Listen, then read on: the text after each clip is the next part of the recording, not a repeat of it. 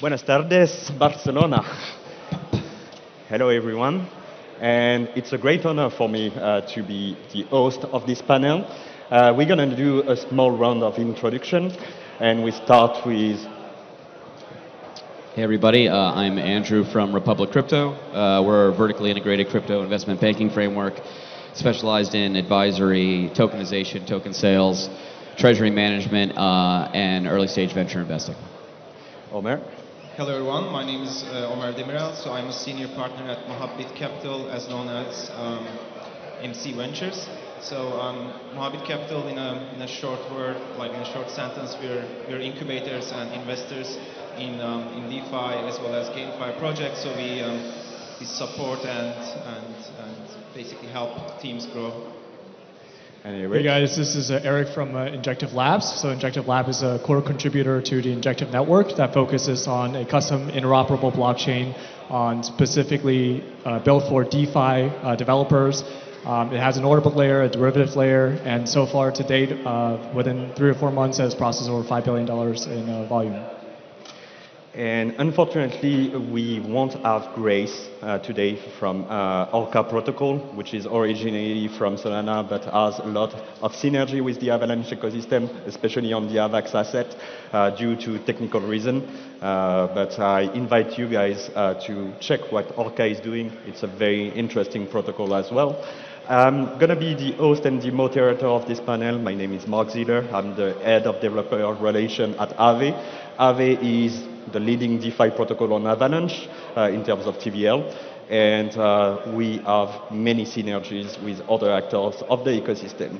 To start up this panel about the train and the game-changing train in DeFi, the first thing I want to say is that the first game-changing thing that happened over the course of the past weeks and months is that now we are in what I call the multiverse blockchain ecosystem. So we used to be in the blockchain with maximalists. You have the Bitcoin guy somewhere, the Ethereum guy somewhere, the Solana, the Avalanche guy somewhere. When you look at the truth, when you look at the volume, the TVL, and the interaction between protocols, that vision is the past, because what is leading right now is the synergy. Aave is a protocol that was born and raised on Ethereum. Orca is a protocol, for example, that was born and raised in Solana. And here we are on Avalanche, building together and having synergy together. Would you agree that the next step for DeFi is to increase this multi-blockchain world? Yeah, I think that's a clear path here. The tribalism that we see in L1s and L2s, I think, is generally problematic. And we're starting to see it fade away. I think DeFi is kind of the tip of the spear that kind of pierces that veil overall. And driving this interoperability and the idea that these chains can actually work together in a way that's high functioning. I think one of the things that's really important about the industry as a whole is it's community driven, right? Exactly. And so it's not really, if you look at a lot of other, especially like predominantly tech driven industries, are very competitive, and blockchain itself is more like cooperative, right? So it's like merging those two things together. So you don't have as much walled garden environments either. A lot of it's open source. They're encouraged to figure out ways to hack together ways for these different protocols to work together. And DeFi is kind of the where that really coalesces, right? Where we see all these different chains are able to communicate and work with each other, and then just collectively build together. And Eric, what is your vision about those different blockchains? What's your synergy with Avalanche? Yeah, so Injective takes a very chain agnostic stance on the overall ecosystem. It has, first of all, the PEGI bridge, which allows for Ethereum to Injective, and then later on IBC, and currently Injective is working with Axelar on integrating, Avalanche, C-Chain, and also a bunch of other chains as well, to basically enable this entire primitive to be bridged over and to be interoperable. And that's definitely overall, at least in the mid to long term, the stance for the Injective community is to be kind of crossing liquidity hub for a variety of DeFi application that's highly optimized and application specific for this any type of like application purposes or trading purposes. Yeah, we are seeing more and more bridges between the Avalanche and the Cosmos ecosystem. One big example of that is recently the Encore protocol, which is one of the leader in DeFi that launched an application on Avalanche directly. And the link between Cosmos and Avalanche is the wormhole bridge. And that's also this bridge that link Avalanche and Solana that you guys at MC Ventures are also present on, right? Yes, but I would say that if you take a look at DeFi and where the infrastructure is going, so I feel like there are probably 2 or 3 things that are super important. So the first one is definitely the technology that drives all the dApps that are launching on the blockchains.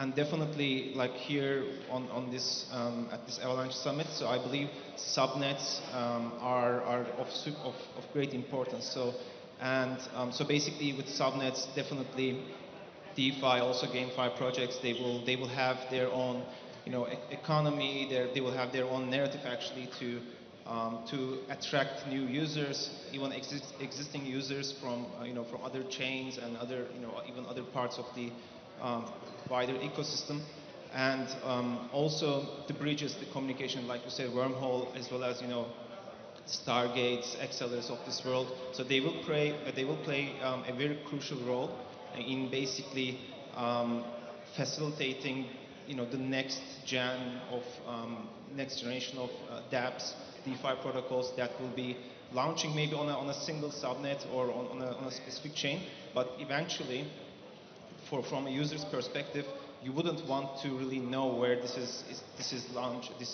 running on, right? So you want your yields maybe, and what you really care is the user experience and all the technology. I mean, it's not maybe 100% there yet, but definitely in the few coming years we will see a huge push in terms of the infrastructure development, which will then obviously turn into a bigger user adoption. I think that's the most crucial point of this conversation we're going to have together today, is that today we have around, I don't know how we can count, because some people are more active than others. You have like super shadowy yield farmers in DeFi, and you have like people that use crypto.com, for example. But how do we build the infrastructure to go from 3 to 30 million users to 2 billion users, which is like what we're going to reach in the next 15 years. There's no discussion about it. But right now, there's no blockchain on itself that can handle 2 billion users, active users. So how do we get there? What is the solution? Avalanche subnet, multi-blockchain world, everything at the same time? I mean, this is aggressively being worked on multiple chains in all directions. I think, obviously, I think we've come to a point now where we realize that L2s are going to be really important. I think every L1 is going to have some type of L2 framework. I don't think you're going to be able to get away from that. You're going to want to pull noise off the chain, especially as it relates to potentially GameFi or NFTs or things that don't require like payment finality. We're keeping a really close eye on zero knowledge, ZK rollups and Starkware, for example. Yeah, Starkware, ZK links. That is, if you haven't spent time on ZK yet, I highly recommend it. I think it's going to be reshaping the space aggressively by the end of this year. There's a variety of chains and people, even in the Avalanche ecosystem, aggressively working on this. And I think it's going to be the real answer, is where we can actually pull a lot of the noise off chain. And just focus on the settlement aspect of it. And I think there's a bunch of different methods of approaching this, which is actually super exciting, because now we get to see a lot of innovation coming from all directions. I don't know who's going to win it, but inevitably I think zero knowledge is going to be an area of absolute importance to the industry. So you have like 2 opposing vision right now in DeFi. You have the vertical scaling, so you have those layer 1, layer 2 rollups with zero knowledge or optimistic or whatever, and maybe even on top of the seed chain of Avalanche, maybe a layer 3 someday that will be a rollup on top of a rollup, very application specific. Some people are working on that, for example, on the Polygon ecosystem. And you have another vision that is more horizontal. Everybody has a subnet that communicates with each other. That's a vision that is also very present in the Cosmos ecosystem. I think both will prevail, because at the end of the day, there's so much potential growth in what we do that there's no need for one solution that prevails. What do you think about that, Eric?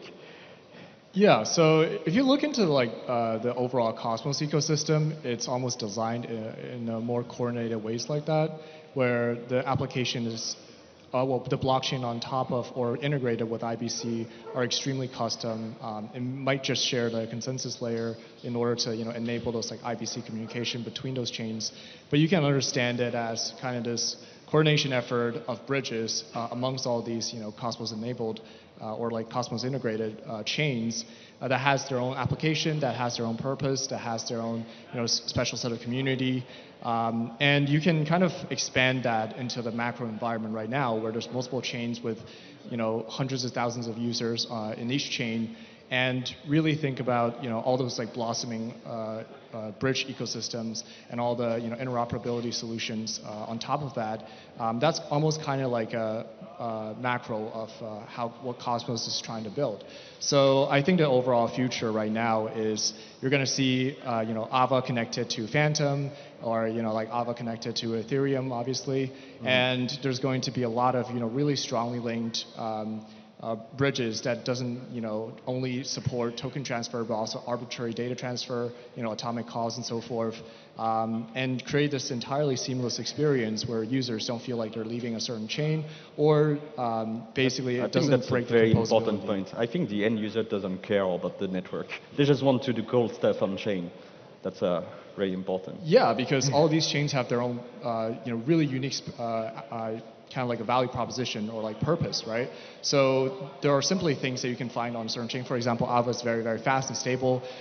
You probably can't find that, on a lot of other chains compared to Ethereum at least. So overall, the future is certainly, like these blockchains are going to have their own set of communities and users are looking for a specific, use case or application, and they can bridge it over between each other like extremely seamlessly to establish this really tightly connected multi-chain world.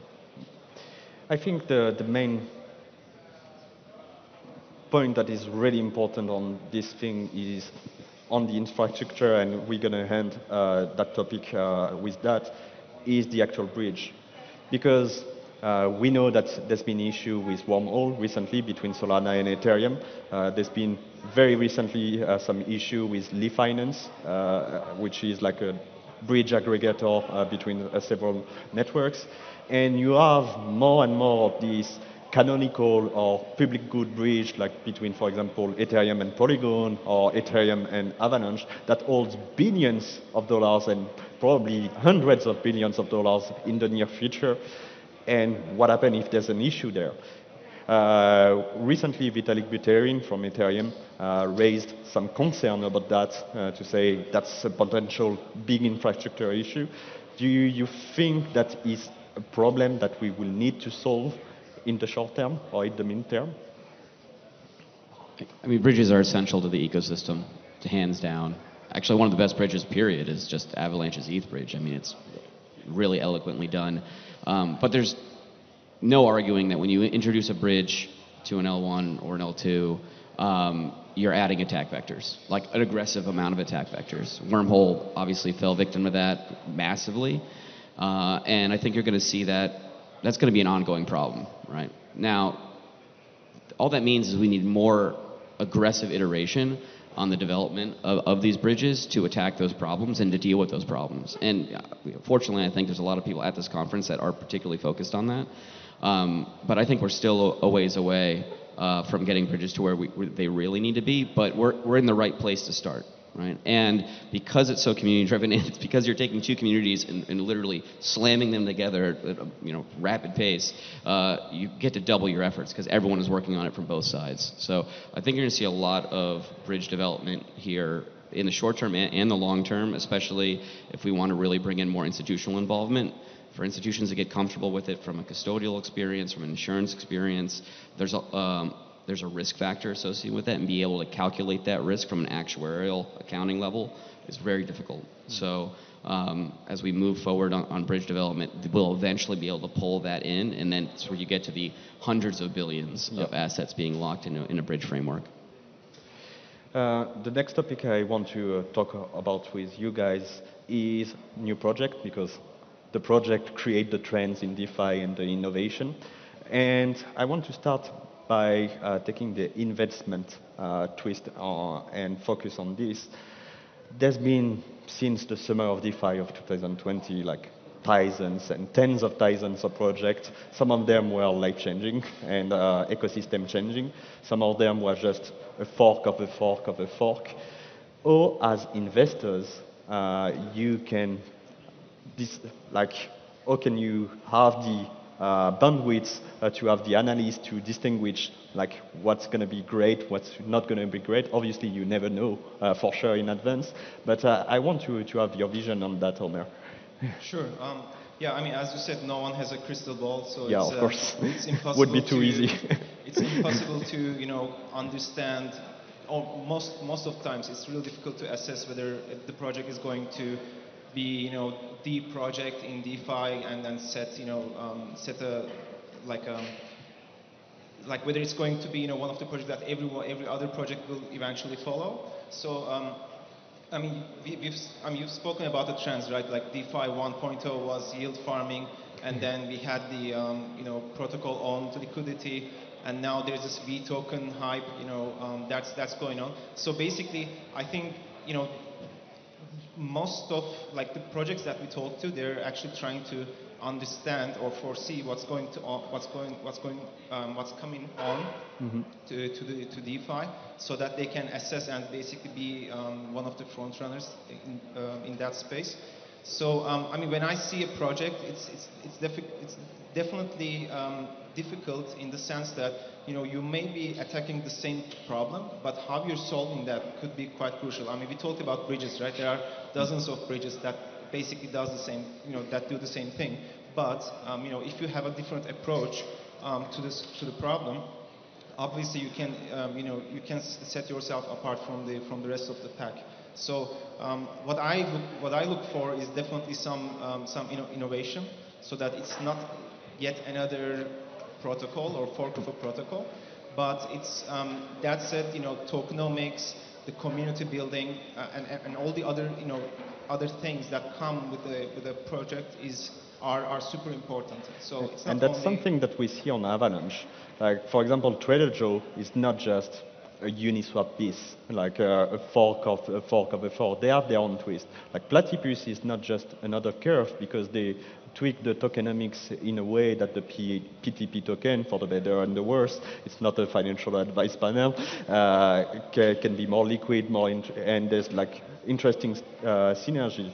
That's the kind of innovation that's maybe not E0 to 1, because like to me, Platypus did not reinvent the stable swap completely, but the twist is interesting enough to make it worth it and to have it its own space in the ecosystem. And when we look at this particular project, for example, it's quite successful and it's still growing. This is the kind of things you are looking into? Sure. I mean, ideally, we want all projects to be super innovative. Some are really, like Platypus is a good example. I mean, their tokenomics is good. I would say it's another iteration on top of what Curve did, but also their model, how to do their swaps, is also quite unique. So that's, for example, I mean, as a disclaimer, we're investors in them, and we definitely took that. I mean, for us, it was a really good innovation that we were very happy about. So definitely, I mean, if a project is innovative, that's definitely a big plus for us. And one of the important aspects of DeFi as well, and I think a growing trend, is that people realize that more and more synergy are more interesting in our ecosystem than competition. To give an example, Aave, which is the main liquidity protocol of Avalanche and also other networks, there's another liquidity protocol on Avalanche called Banky. and they are here, and we have great coffee thanks to them today. And someone from Web 2 will say, there's competition here, because they do basically the same thing. And yet, when you look at the Aave governance forum, BenQ is doing liquid staking on AVAX with the S-AVAX token, and there's right now a governance proposal on Aave to use the S-AVAX from BenQ into Aave as collateral. So if you have some AVAX, instead of just having that into your wallet and doing nothing, you can provide liquidity in BenQ, use that liquid staking token, so have the yield from staking, plus have the yield from BenQ, and then use that into Aave as collateral to borrow, for example, stablecoin that you will provide liquidity into Platypus. So who's compete with the other one in this? Everybody wins. The user wins because there's new product that can only exist with the synergies. And I think that's one of the main trends. There's more and more stuff that will happen that way. I mean, yield farming, liquidity provision, or providing liquidity, obviously that's a core concept of what the DeFi marketplace is. That's driving a lot of the interest because there's a lot of financial gains to be had there. But it's also wrought with a lot of issues. It's difficult to use in a lot of instances because it's still in its infancy. We're big fans of being able to hide the blockchain layer as much as possible. I mean, sometimes you do DeFi transaction, and if you trace a transaction, it's moving through tokens you've never heard of and environments you've never heard of. Yeah. Thank God for Yearn, DeFi, Adamant, all these guys that you click on a button and they do it. And you're like, what am I contributing to here? Like, what is what's the greater impact of this particular movement? But I think the more and more that we can hide the blockchain layer will allow us to onboard more people into the space. Onboarding is really important. It doesn't matter whether it's DeFi or GameFi, whatever it is. It's how do we onboard people more into this Web3 experience and remove the technical component that keeps a very hard barrier to entry, right? Yep. And I think if everyone continues on that mission, and no matter what you're developing, and there's tons of developers in this room, if it always come back to how do we drive retail participation, I think is probably the greater good. Because you'll get institutionals in eventually once you get them comfortable, but the retail component is really important. You are doing the transition for me, that's perfect. So the last topic we want to discuss today is what I just described earlier is a typical yield farming strategy. There's 5 different protocols involved, dozens of transactions. How do you do DAX on that? It's impossible. Accountants are more and more depressed when they look at DeFi, and it's only get more and more complex because the ecosystem is getting more mature. We are getting more derivative, for example, in DeFi and this kind of product, and it's getting harder and harder to track. So the first thing is that how do we solve, how do we have a framework to know what we owe, what's the fair amount of tax we should pay on this kind of action? How the institution get in, what is the compliance comfort zone, both for the users, because institutions are users as well, but also for projects. How do you raise money in a compliance comfort zone way? And that's something that you help to solve, and that's one of the big topics. How do you do compliant-friendly DeFi? How do you, while keeping permissionless, innovation, and all the good things we love into decentralized finance? I mean, eventually we're going to have to come to the realization that you can't fight regulators. You need regulators on board. People don't want to talk about tax frameworks, but that's intrinsically part of society, right? So approaching that's also going to be really important.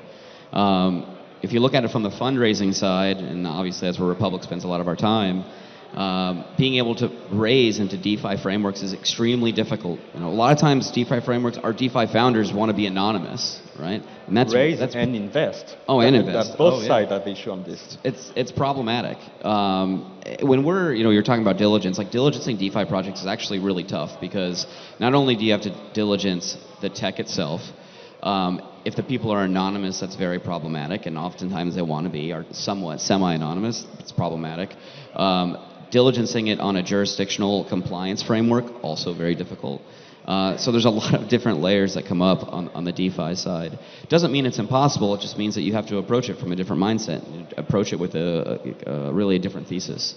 But when it comes to raising capital, specifically for these style of projects, being able to work directly with the founders is really important. So inevitably, you have to shed some layer of that anonymity in order to be able to clear a variety of hurdles, especially from a regulatory standpoint, in order to get it done. I think, like, would you say that is one of the main constraints on the DeFi ecosystem to move from a $200 billion market to most likely several $1 trillion market? The fact that you have this regulation and uncertainty. So it's harder to raise money, it's harder to invest, it's harder to grow on that uncertainty. I mean, it's just an additional risk factor, right? Yeah. So you have to be able to add that in overall to when you're evaluating whether or not you're going to deploy into something like that. Are you comfortable with this additional layer of risk associated with DeFi, especially jurisdictionally? Like, where are they jurisdictionally situated? Where is is really incorporated a DAO? Doesn't make sense, and that's one of the problem and the challenge we need to solve. In the sense that, to me, it's one of the main constraints, but it's also an opportunity.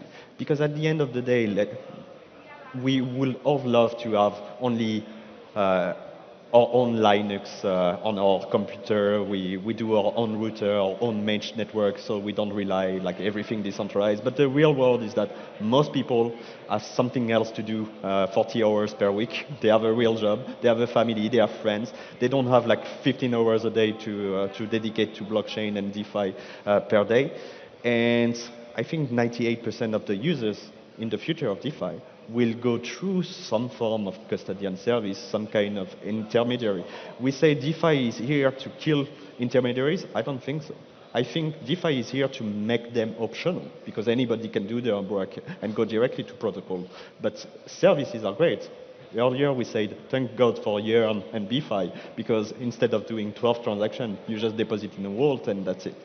And you think that once we get the regulation, some kind of framework, you will have this kind of service, and that's how we grow?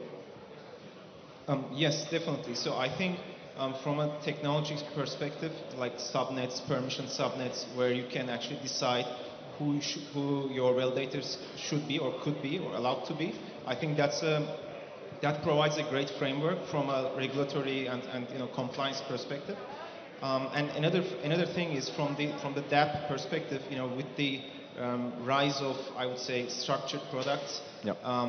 Where you hide all the complexity, so you just deposit and you just you want to have, let's say, a fixed yield, and that is provided by, let's say, by a protocol, a structured finance protocol. So that's going to be great, right? Because we would see banks offering similar products, and suddenly that will actually cause the next wave of adoption, right? So basically you would go to your bank and it won't only offer you like typical stock options and stocks, but you would be also able to dip into DeFi and try to also get maybe a higher yield from that. So from the technology side, subnets and permission subnets, but also from the application side, we would definitely need more structured products that help with the onboarding of let's say normal users actually.